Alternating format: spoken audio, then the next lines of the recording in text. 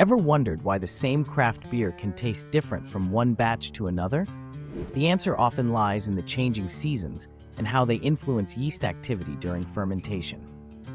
In American craft brewing, yeast is the microscopic powerhouse that converts sugars into alcohol and creates the unique flavors of each beer. But yeast is sensitive. Temperature swings, especially those caused by seasonal shifts, can dramatically impact how it works. During warmer months, higher temperatures speed up yeast metabolism, often resulting in more pronounced fruity esters and spicy phenols in styles like IPAs and saisons. In contrast, cooler temperatures in winter slow yeast activity, leading to cleaner, crisper profiles ideal for lagers and pilsners.